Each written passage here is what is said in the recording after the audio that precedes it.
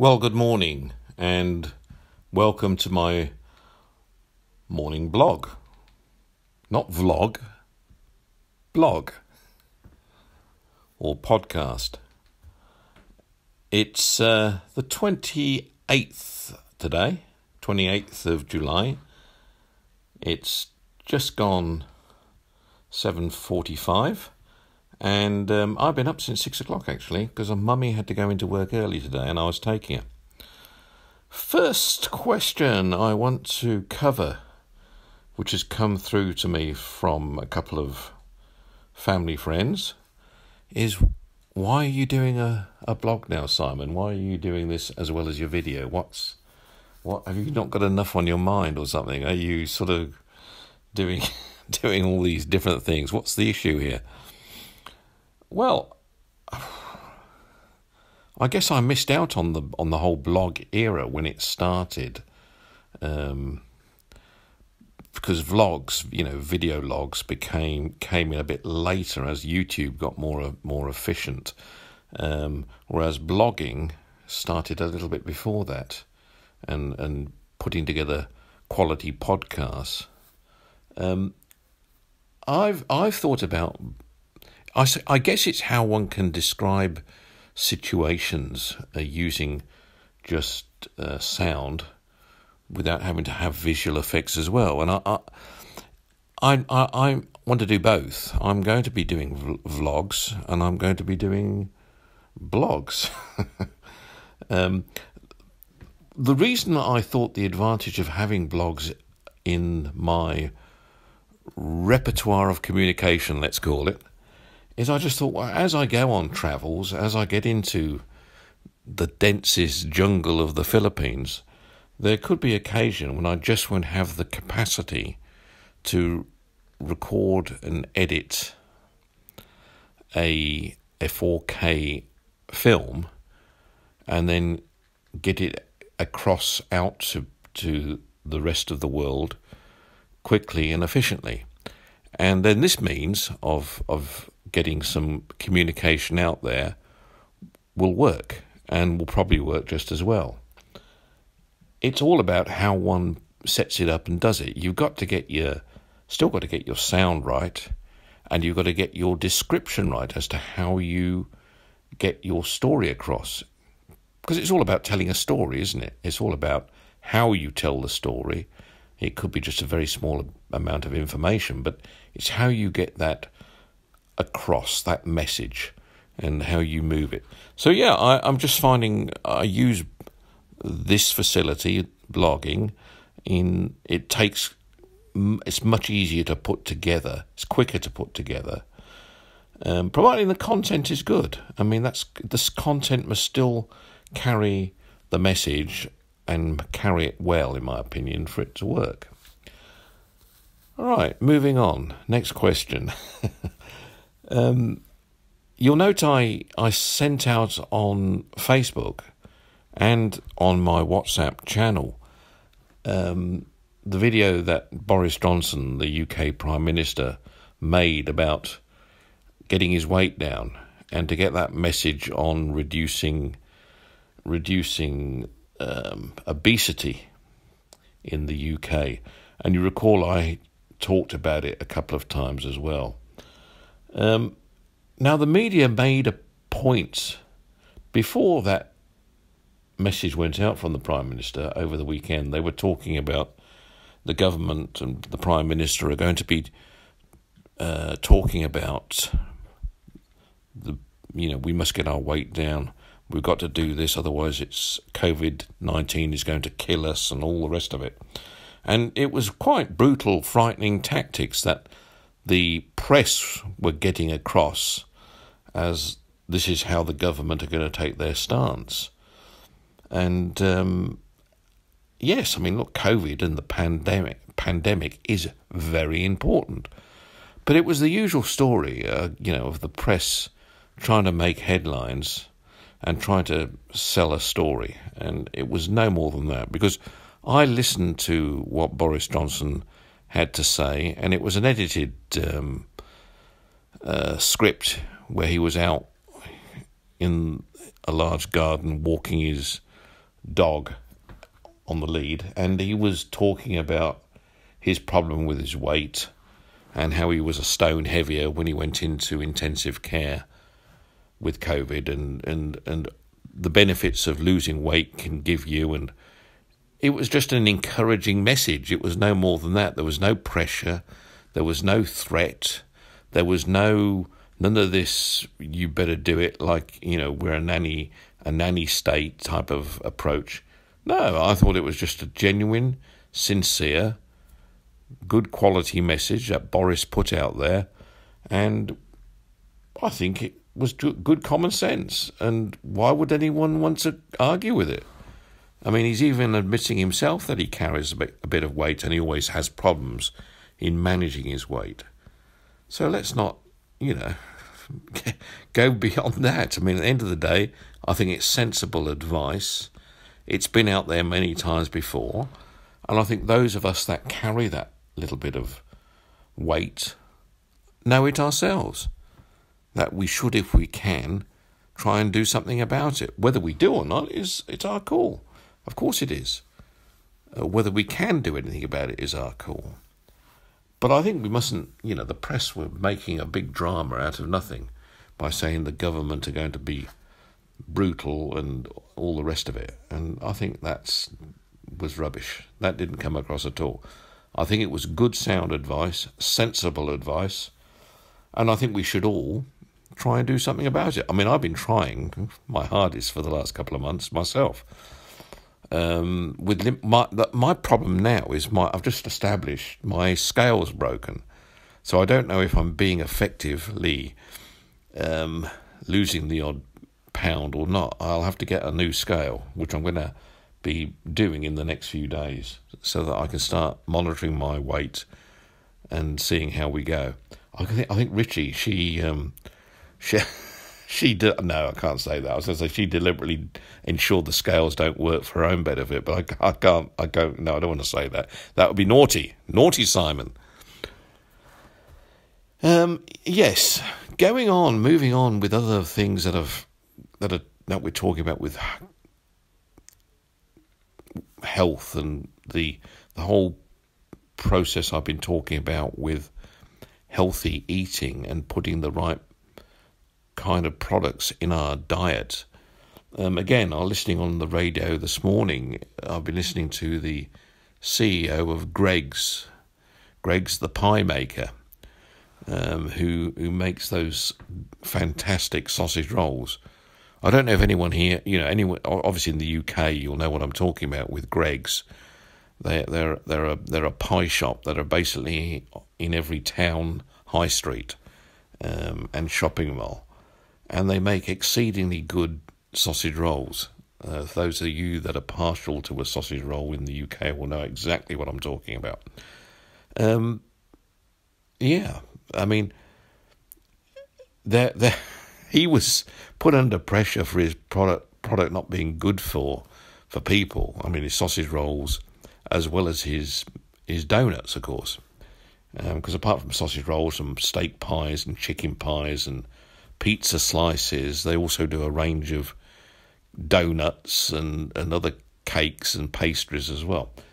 So they do everything that's not really very good for us. I mean, they do a few things that are sort of okayish being good for us, but most of their stuff you would limit yourself to it probably once a week, like a sausage roll once a week. And this is what he was saying, basically. It's the sort of food that they put out there for the public is food that people will enjoy. They want it to be product that people can enjoy, but not overdo it.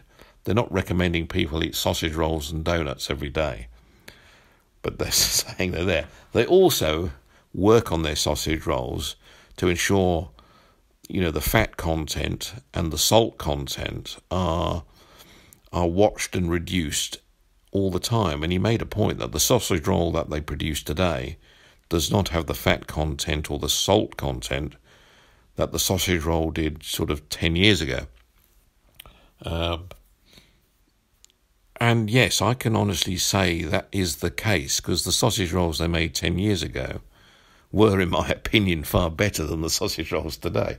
And it's obviously due to that, possibly. Look, they're not bad. They've always had a good reputation for their sausage roll. It's their earner. It's the thing.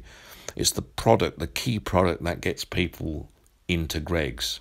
They've built their business on their sausage roll, the Greggs sausage roll. And in fact, you can buy Greggs sausage rolls in other supermarket chains like Iceland as well. You can buy them frozen as well, in fact, yes. So, look, he was just making his point that a little bit of what's bad for you is okay as long as you don't have it very often. You know, it's part of what life's all about, isn't it? We don't want to become just lettuce munchers, do we? I don't think we would go too well on just lettuce either. So that balance is always very important. And it's, I guess, about how we take it all on board. Yes, if you enjoy a sausage roll, have one, but don't have it more than once a week. It's the same. It's like moderation in everything, isn't it? It's moderation in gin and tonics. Yeah, in the evening, once or twice a week, have a gin and tonic, but don't drink a bottle a night. That's very, goes without saying. And I think it means that there's more to be done. Moving on, and this is something else the government have been involved in and criticised for by the media mainly, and obviously a certain selection of society, has been this whole issue on taking what the press are saying, drastic action on quarantine for people coming back from Spain. Because Spain have had some COVID spikes in certain parts of the country, particularly in the northern part of the country, our government have made a decision that, okay, anyone who's coming back from Spain now should go into quarantine for 2 weeks straight away. And it mustn't, as a absolute strict lockdown. And they're obviously saying it for a reason. Now, people are up in arms, and how can we do this? And Spain is got things under control, and what? Well, and the Spanish government are actually saying, no, you know, this isn't good for tourism, and we shouldn't be doing this as a British government. Well, look, I'm sorry, but the government is shot for not acting quickly enough, and then it's shot for acting too quickly in this particular case, and I just don't get it. I mean, I think, first of all, I just amazed that so many people want to go on holidays to Spain when we've still got a pandemic out there. And I appreciate that some of them book them a year in advance and whatever the case may be, but they must understand and appreciate that with the pandemic going on and countries now looking at trying to wrestle with second spikes, and anything can happen anywhere, that they're going to potentially get caught in situations, and if they do, obviously they'll have to pay the price of quarantine and disruption with their travel and potential risk of catching COVID or giving it to another friend or close relative or someone. So it's out there, folks, and I don't see what the noise is all about. The government's reacting to something which they feel is right to protect public health in this country. I don't think we can do anything about it. I'll quote you other countries like, and it was again on the radio today, Vietnam. They had a spike. I mean, they virtually have no daily cases of new infections for weeks and weeks. And they suddenly had, I think it was 15 or 16 cases. So they immediately have a lockdown in the country for 16 cases. But you can understand that's how they keep the severity of the disease quite low and under control. South Korea is another one. Actually, the Philippines is another one. I mean, the Philippines has 100 million plus people living in the country. They have relatively high infection rates. When I say relatively high, the average infection rate in the Philippines at the moment is around 1,600, 1,700 per day. And that's what it's been running like for the last couple of months. So infections are fairly high, particularly in the cities like Manila. And Manila's the main area which has got the infections, but they are in other cities in Cebu and Davao and places as well. And then there's obviously small cases out in a few of the provinces. But the actual fatality rate, despite the high population of 100 million, the fatalities are under 2,000. They haven't even hit 2,000 deaths yet as a result of COVID. Now, people say that information can't be correct, but I tell you, it is correct. It is correct. And I can see it based on how serious the government takes controlling COVID. They have very strict lockdowns per region. Excuse me. Their regions, they call them barangays, and every barangay has strict controls. So you go from one region into another. You literally go through a border. You go through a checkpoint where you are checked, temperature checked. You're literally washed down. You're given gel to wash yourself. Your car is sprayed, or your vehicle. I mean, they have very strict controls. And you can see it out and about. The social distancing is taken very seriously. Everyone has to wear masks in public. Inside or outside, you wear a mask when you're in a public place. You don't, you can't just walk like in our country. We only have to wear the mask when we're inside public places, like in retail stores. But, you don't have to wear a mask if you're outside. Yes, social distancing still applies. Yes, hand washing still applies. Of course it does. But we don't actually have the same disciplines dished out to us by our government that a lot of these countries have in other parts of the world. Now, some people say we should. That's it's a bad thing that we don't have these strict disciplines. Others say we shouldn't have these strict rules. We should use common sense. Now, I'm much of the view, being British, and this is my view, that everyone should be treating this in a sensible way, as Boris is trying to make that point, as is the government. He doesn't want us to become a nanny state where we are told you have to do this and you have to do that. He's very careful not to do that. And he's trying to use... He's treating us like grown-ups, in other words.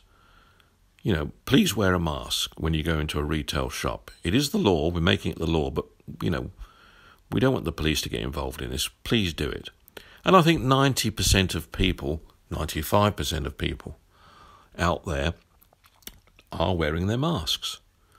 Many were wearing masks before were told they had to wear masks, quite honestly. So, generally, most people are sensible and respect the advice and do it, because they don't want to risk health to their friends, relatives, or themselves. They don't want to see a second spike. But then you get the 10% who are, all I can describe them as idiots. And these are the ones the press rally around and get the most opinions from. As if we want to hear these opinions. Why do I want to hear the opinion of someone who refuses to wear a mask and is going on holiday to Spain, regardless. And I must listen to what he has to tell me rather than what 90% of the population are saying. You know, that's what I get annoyed with when I listen to the media, quite honestly, and the BBC and Sky and look at the newspapers. They love to dramatise the event. So let's get the opinion of all these sensible people over here. Let's rather interview the idiot who is going to give us a better story. That's the way it seems to work in our environment. You don't get that in the Philippines. In the Philippines or in Vietnam, you have total crackdown. You know, you get in a situation where you don't have choice. You can't go from A to B. You can't go. You just can't move around in certain cases, and they've only got a few fatalities compared with us. But that's what they're doing. They're doing it to that extent. They're treating people like children. Now, that's the way their culture is. That's the way the culture of that environment works. So I'm not condemning it. If you're in that environment, that's how it works. But I don't think the UK public want to be treated like children by the government. I don't think they need to be treated like children by the government. I think they need to be treated like sensible, well-balanced adults that know what they have to do to prevent things getting worse or going bad. But if they do go bad or do go worse, they also know what they have to do because they believe in the advice. Now, tell me I'm wrong, folks. Tell me I'm wrong. And I will shut up and I'll go and talk about something else. Anyway, that's it. I've got to get myself organised. I'm not sure if we're going to have a video going out today. I will try. I've got quite a bit of work on. I've got... now, apart from the stuff I'm working, preparation and getting ready on the Philippines farm and production on Philippines farming methods, I've got fruit juice coming across from South Africa, which I'm trying to get cleared out of customs at the moment at the London port. I've got projects going on a software app which my nephew is involved in driving, but I'm assisting him with that at the moment in getting that finalised. I've got another business model being worked on now in terms of electric vehicle trailers with another young gentleman who is going to get back to me in a week's time. We've got something else I haven't even told my partner in is a whole range of other products I'm developing in the Philippines, which I'd like to see in the retail sector here. And I'm offering it to a particular retailer that I'm not going to mention the name of yet, but Paul knows them. And that is, I'm looking at a range of soap and hand gel and shampoo and facial products for ladies and gents and perfumes and scents, bottled and canned and packaged in a very good quality method and landing in the market here at a very, very affordable prices, created by ourselves. Actually, we're not taking on anybody else's product. It's something that we are creating ourselves through the magic wonders of technology and clever packaging. So that's where we are with that, and I'll give you more information on it in a few days' time. Anyway, got to go. Talk to you again soon. Bye-bye.